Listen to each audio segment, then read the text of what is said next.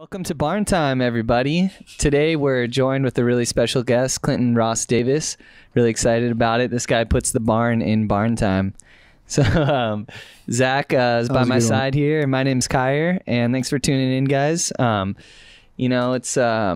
It's definitely been needing some space to get away. Got to go to Big Bear this weekend. It was really nice, and getting up into the mountains. And you went there like a couple weeks ago, right? I love it up there. Like right when you hit the mountainside, you feel more relaxed, and you get that inspiration.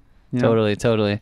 I'd say Clinton's music makes me feel like I'm up in the mountains. Totally. So you want to start us off with a couple tunes? Sure thing. Sweet. Thanks again for being here, man. Yeah, my pleasure. I'll kick things off with a old New Orleans piece from a guy named Jelly Roll Morton. This one's called The Original Jelly Roll Blues.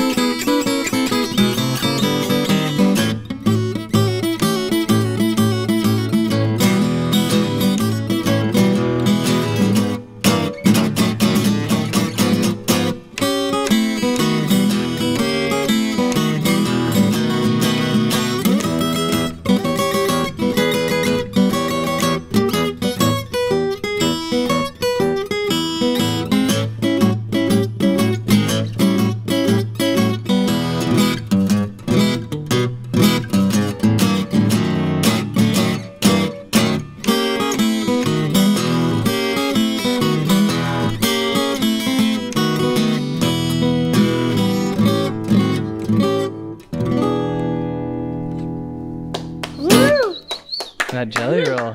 Yeah. Thank you. It's the classics right there. All right. Switch over and kind of just play two tunes here that I think kind of represent the range of what I do, from New Orleans to, real mountain stuff. So this is a really beautiful old murder ballad called Poor Ellen Smith.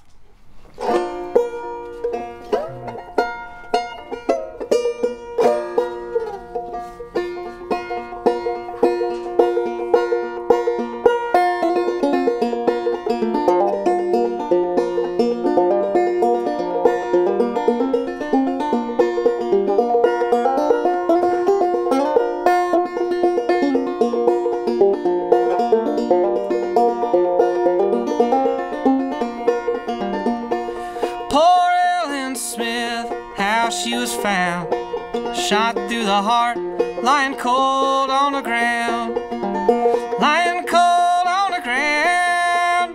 lying cold on the ground. Shot through the heart, lying cold on the ground. While drinking and gambling and rambling around, a bullet from my pistol knocked poor Ellen down. Knocked poor Ellen down. Knocked poor Ellen down. A bullet from my pistol knocked poor Ellen down.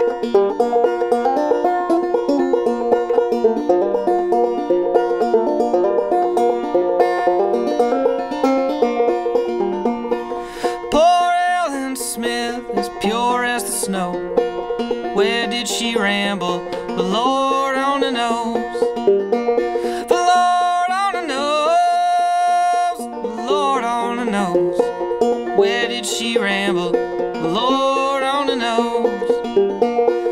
Poor Ellen Smith, as sweet as the dove.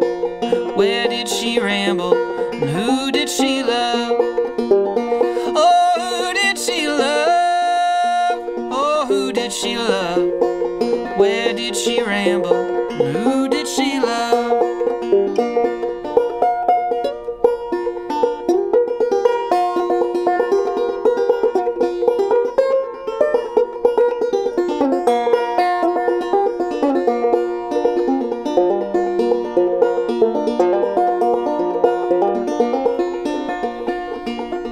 I got a letter yesterday and I read it today.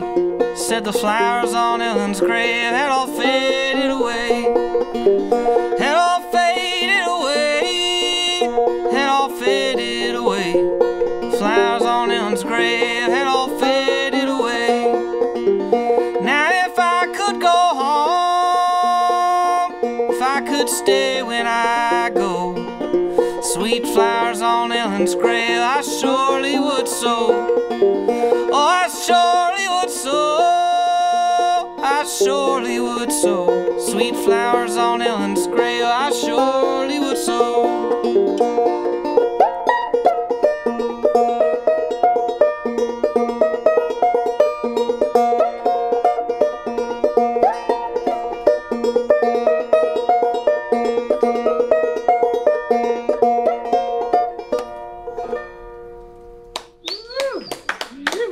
Man, Thank you. so beautiful. How diverse.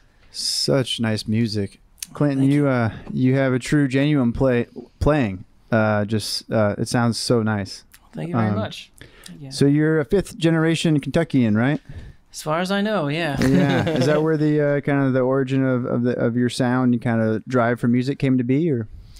Yeah, it's not as like cut and dry as like, oh, like, you know, like all those 5 generations were musicians or something like that. You know, my dad is a guitar player, and when I was a kid, I would go to his, you know, band hangouts and listen to them play like Creedence and the Beatles and, you know, stuff like that, Mustang Sally and, you know, all the good stuff. All that stuff, you know. And so I had a really early exposure to like music is an incredibly fun thing to do, and just probably the funnest thing. At least right. that's cause I got that imprinted on me from a very young age. And I didn't really get into more traditional music till later in life, till after I'd actually moved away from home, and then started to. The more I dug deeper, the more I started to understand like how, you know, the history of that music sort of connected to where I grew up, and sometimes sort of intersected with my family. Yeah, that's really cool. When did you move to San Diego? I'm coming up on 12 years pretty soon. Wow. No way. Long time now.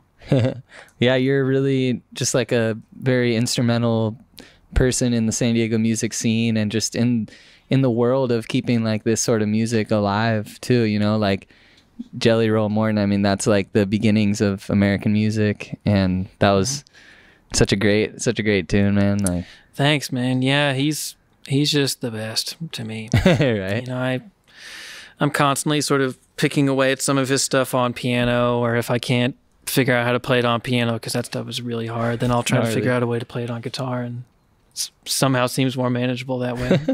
It's really intricate songs. Yeah. A lot of parts. Yeah, for sure. And that murder ballad too. I was listening to a podcast the other day with Coulter Wall. Do you know Coulter Wall? It's got some. I know that name. Yeah, he's got some good stuff. But he was singing a murder ballad, and they were talking about the controversy of murder ballads. You know, because Yeah. when they were originally written, it was like someone was murdered, and during the time of mourning, people would come around and just like sing stories of what happened potentially.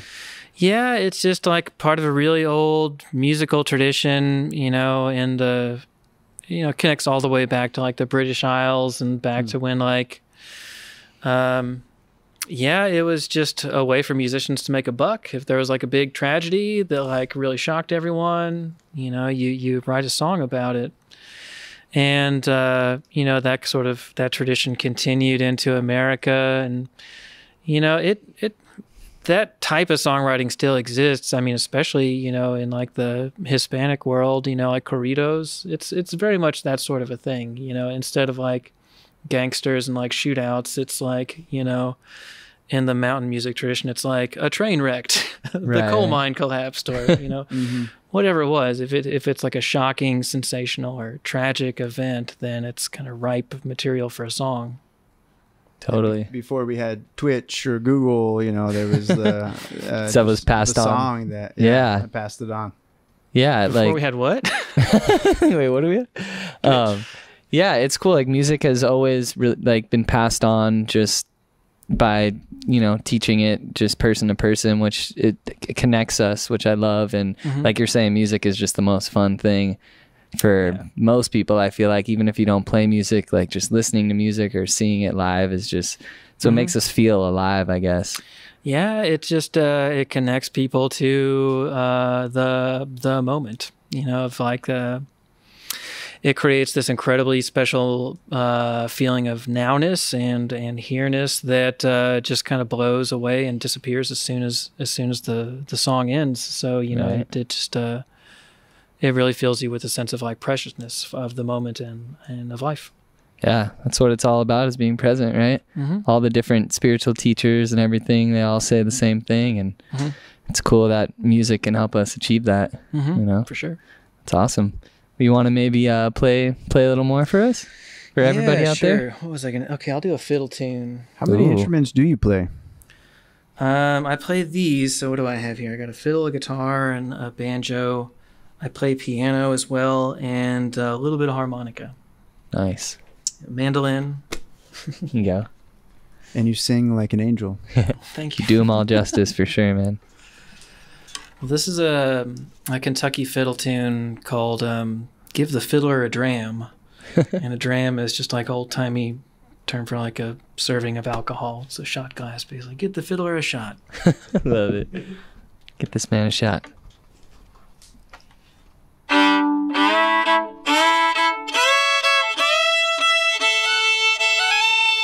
All right.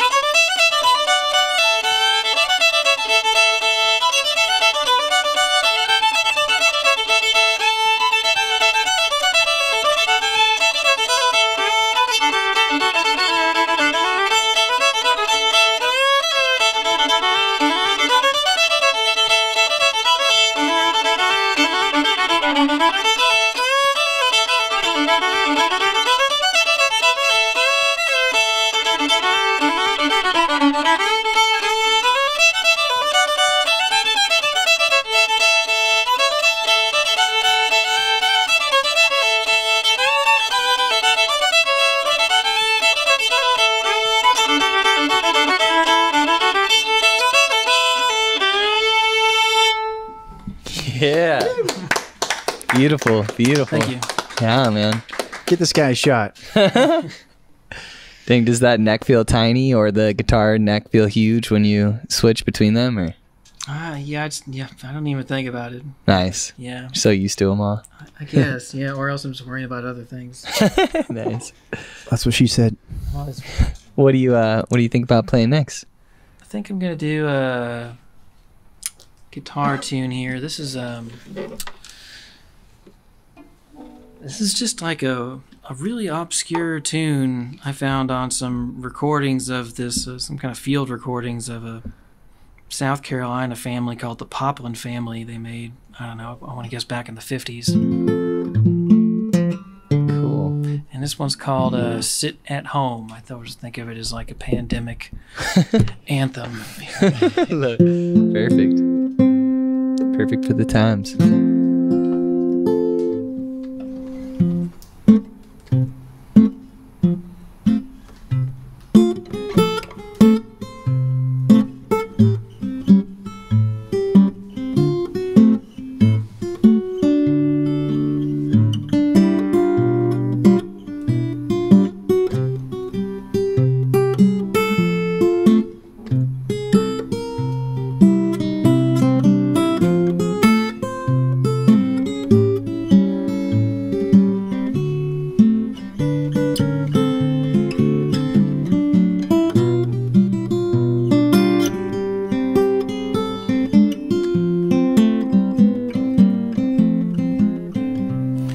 Sit at home, the telephone don't ring anymore. Tell me why should I cry over you? Low and lonely, sad and blue, I'm sitting here, mama, just a-thinking of you. Tell me why should I ever cry over you?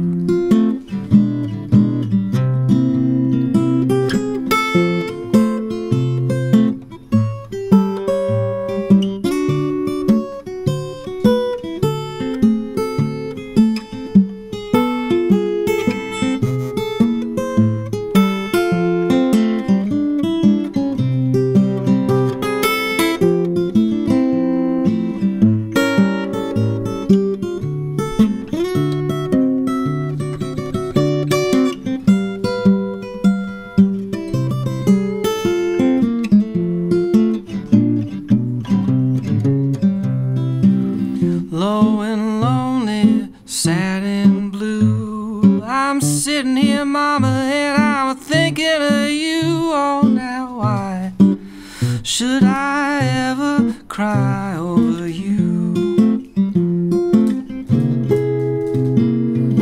Misty eyes, all full of tears, trying to forget you, but it's gonna take years. Oh, now why should I ever cry over you?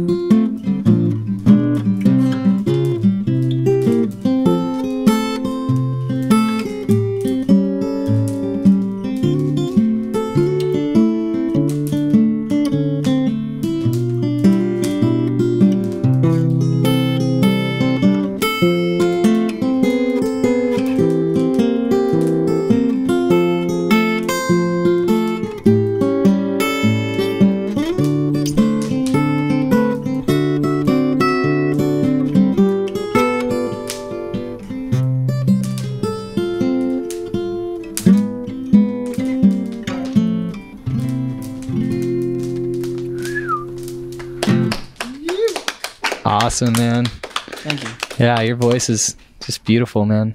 Thank you very much. Yeah, I need you everywhere I go.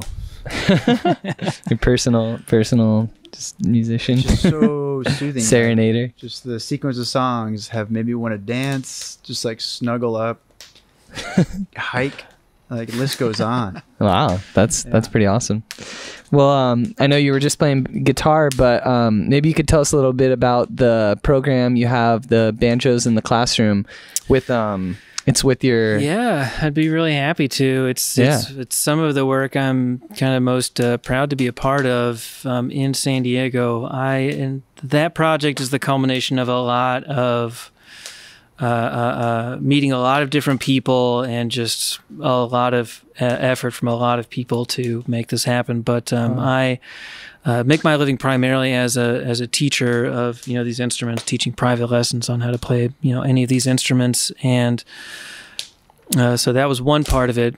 Just becoming known in the world of music educators in San Diego, and I'm early on in my time performing in San Diego, I became friends with Jamie Deering, who's now the CEO of Deering Banjos.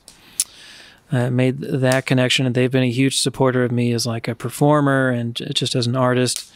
Wow. And then the last piece of this was I got connected with a nonprofit called the Center for World Music, which is a really amazing nonprofit that is basically dedicated to bringing education, hands-on education about world music traditions to San Diego public schools. So they hire artist teachers to go into classrooms. They find instruments that they can then use in the classroom, and then students can like have a semester or two where they learn how to play like Indonesian like percussion music, or learn like son jarocho music, and like learn how to like strum instruments and like sing songs. And so they connected with me, and so we've always wanted a teacher to represent American music of some part, because American music is a part of the world. And so that nonprofit really sort of like built a coalition between Deering Banjos and the San Diego Music Foundation, and kind of cobbled together like 20 or so banjos, and then have started finding schools where I'll go then, and for a semester or two I'll be teaching. Right now it's just middle schools, but we'll have like several weeks where I just teach them about clawhammer banjo, which is kind of a style of banjo that really traces this line throughout history of the instrument all the way back to like the west coast of Africa. Wow. So it's this really great way just to introduce students to the instrument and understand how this instrument really connects America to the world, and then they actually learn how to play it. They actually we learn a few tunes, and they learn they become banjo players. That's so cool, man. It makes a big difference when you introduce kids to this stuff early on. Yeah. I remember Taylor Guitars donated some guitars to my elementary school when I was a kid, and we got to play those. I'm like, wow, this is amazing.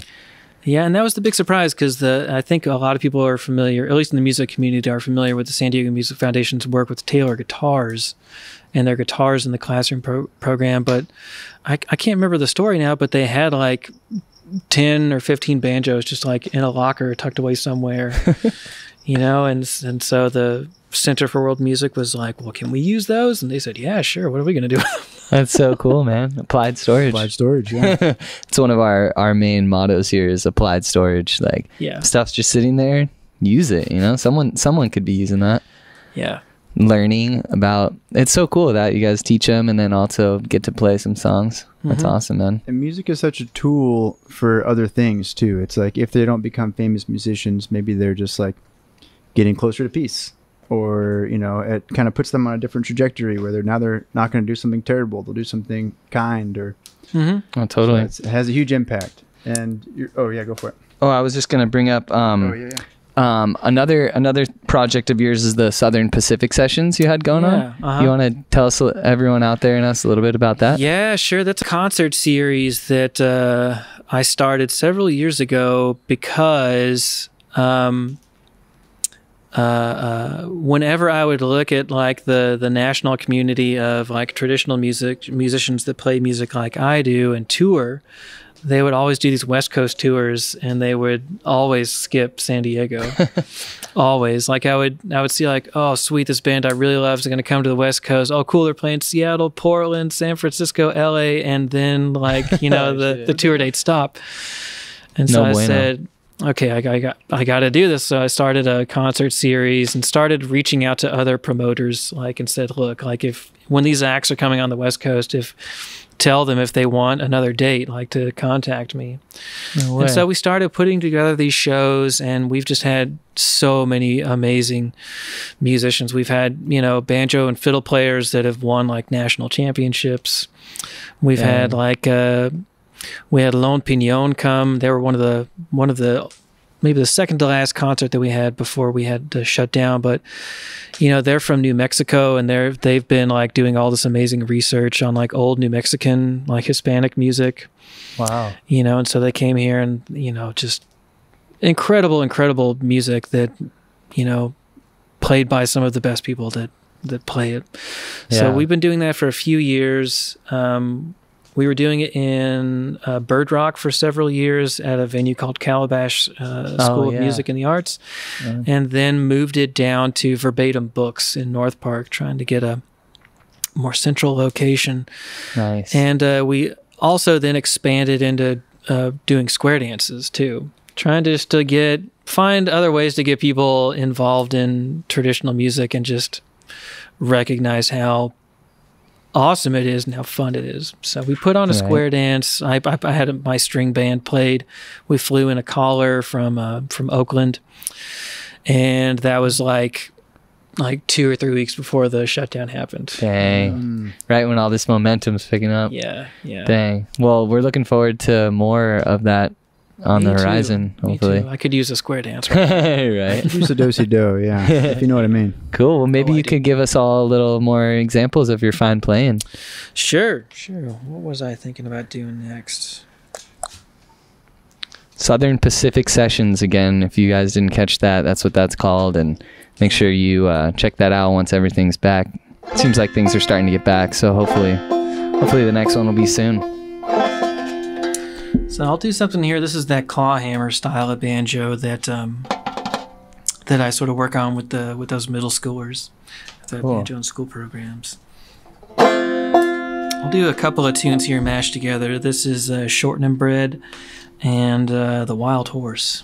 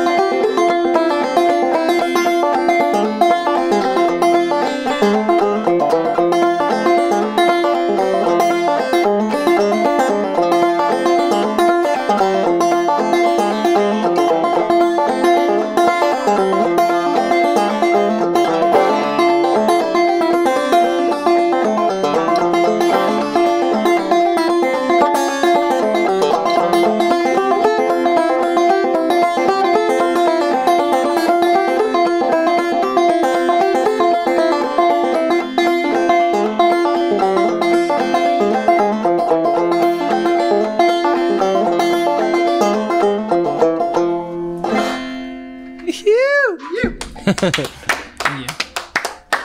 Love it. So great, man. So time for like one more tune. Is that Yeah, the deal? yeah. One more tune. Is that cool with you? I always like to do this as like a last tune, but this is a fiddle tune called "The Fun's All Over." Ooh. Fun is never over. Only paused.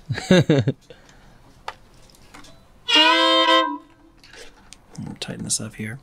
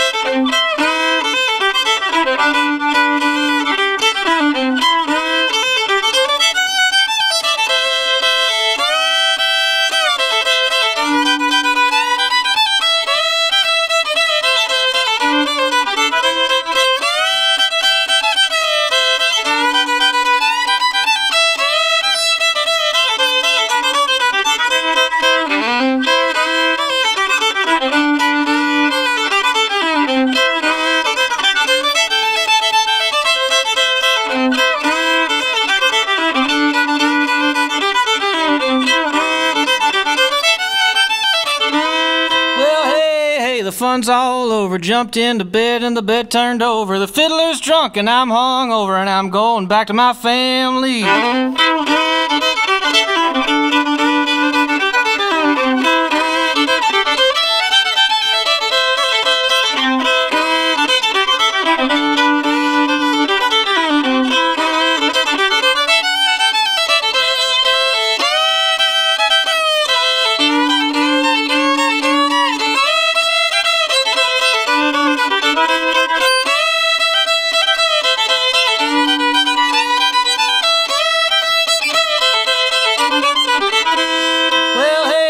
The fun's all over, drank all the wine, turned the glass over. Sun's coming up and the fun's all over, and I'm going back to my family.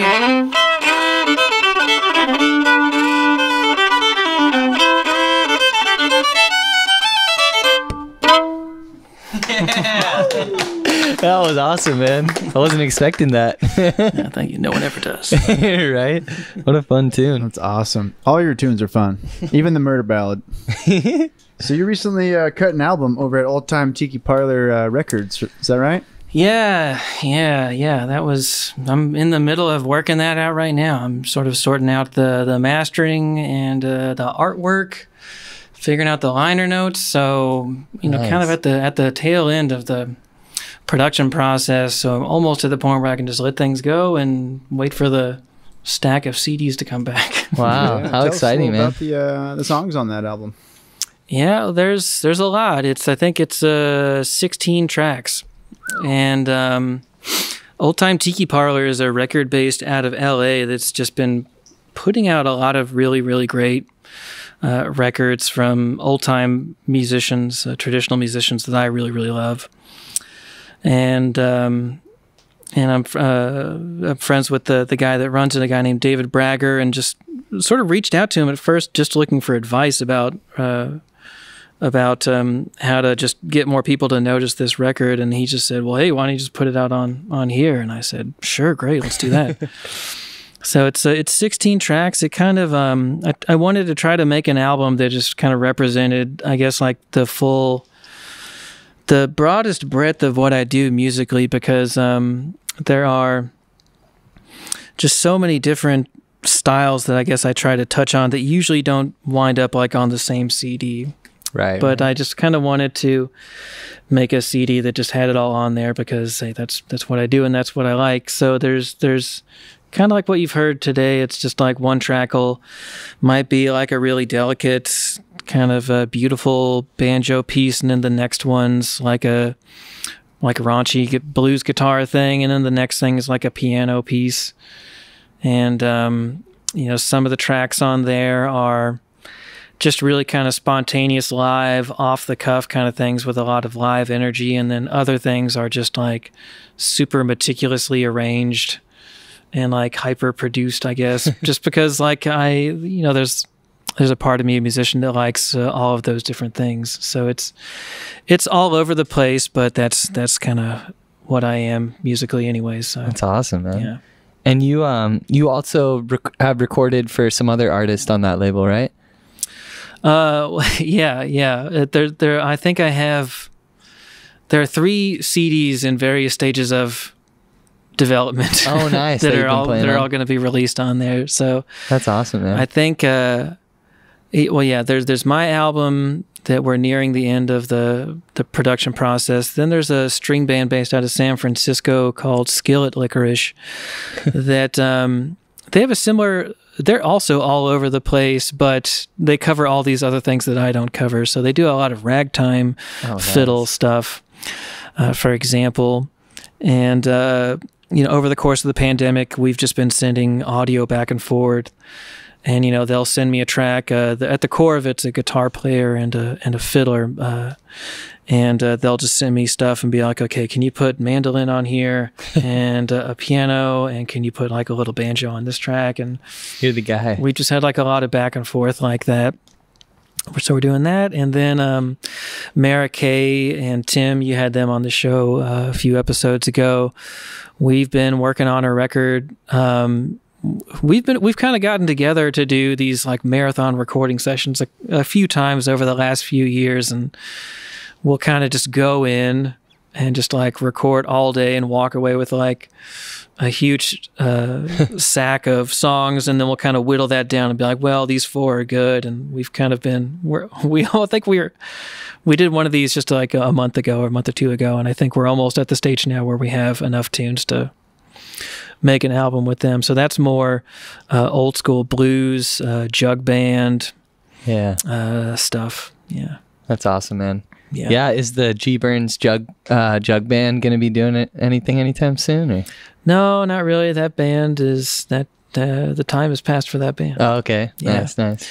So the jug player for that band, Jonathan Piper, and Tim, who was the guitar player in that band, we all work with Mara at different points now, but no, the G Burns is over. Oh, bummer. Yeah. That's awesome though, man. It's cool that you have your hands in all these different projects, and yeah, Mara's her voice is incredible, man. Yeah, she's a really special talent. That's a really rare talent. Yeah, you feel like you're going back in time. I feel like when she was here, it was like the energy was pretty crazy for sure. Yeah. So we've done a lot of shows. We met her. Me, Tim, and Jonathan all met her a few years ago in Port Townsend, Washington, where there's a really great acoustic blues workshop and festival that we got to go play at. And we met her there. And, and then, she was based in Brooklyn at the time. And so for a while, there was kind of this really nice kind of like exchange where like she'd come over here and do a bunch of shows. We'd go over there and do a bunch of shows. That's awesome. And then she moved over here. She's based out of LA full time now. So very lucky for us. Yeah, right. Yeah. It's awesome. Good thing Tim fell in love, huh? Yeah, good thing. Yep. Kidding. Yeah, you guys have a lot of good things coming up. We're really excited. And what's next live? Is anything being booked next? Yeah. Friday I'm going to be at the Black Cat Bar. I have done like a monthly show there for, I'm going to guess like 7 years. Whoa. 6 or 7 years. I love that spot. I've definitely seen you play there. I was just hanging out in the loft, the top area. Good times. The Black Cat Bar, and the owner, Matt Parker, has been like one of my earliest and like steadiest like supporters. Wow. So I really love playing at that bar. I'll be there Friday. They have a really janky awesomely janky piano that someone rolled in from the alleyways, literally. And so I usually play a lot of blues and early jazz piano on there, and might bring like one or two other instruments to mix it up. Nice. But I'm there Friday. I'm doing a show at Sycamore Den later this month, but I can't remember the date. So It's all right. Look it up. Check out the Sycamore Yeah. Den. Check out the website. Do you have a website you can check I do, out? but I haven't updated my gig calendar in a long time. I'm out of practice. It's all right. No one's really been used to having gigs. Yeah. Were you playing Black Cat all the way through the pandemic too, or? Not really. There were a couple times. See, this was another huge bummer. Like I moved really close to the Black Cat Bar, like walking distance, like shortly before the shutdown happened. So I was all stoked. I was like, yeah, I'm gonna get to walk to my favorite gig every month. And then that got shut down. But there've been a couple times when I actually did a live stream from inside Black Cat Bar during the shutdown, which was super cool. That's really awesome. Just got to hang out there with like nobody and like play for tunes, trying to raise some money for them, because that was back in like the early enough in the pandemic where everybody didn't really know what was going to happen or when the bottom was going to fall out. So, but yeah, I did a few live streams for them, and then on my own, and then just got really sick of live streams, like a lot of people. Yeah. I know. That's why we're stoked to have this production with Andrew and Ryan helping us out, because it makes it easier to stay in the live stream. This is so much better than like staring into my phone and no one. Hell yeah. And just like having silence whenever I finish a tune. Right. Well, we're so thankful that you came on tonight, man. And yeah, my pleasure. It's been it's been just such a good time sharing this just historical, traditional American music. And we're looking forward to the album, and looking forward to having you on again sometime. And make sure you go to the Black Cat Bar on Friday if you're watching out there. And what is your website, just in case anybody wants to grab a lesson? Best place to, I have a confusing setup, but the best place to do for lessons is ClintonDavisMusic.com. And then you can set up a lesson. I do online right now, and so you can just schedule something online yourself, and we can just go from there. There we go. We'll make sure you get a lesson. There's some international students we've heard, which is pretty cool. He's global. He's the global man. Yeah, until next week, this has been Barn Time. Next week, tune in for Lee Coulter. We're excited for that one. And thanks to you guys for tuning in, and to Clinton Davis for being here tonight. And have a good night, you guys. Enjoy. All right. Barn Time, episode 17. Cheers.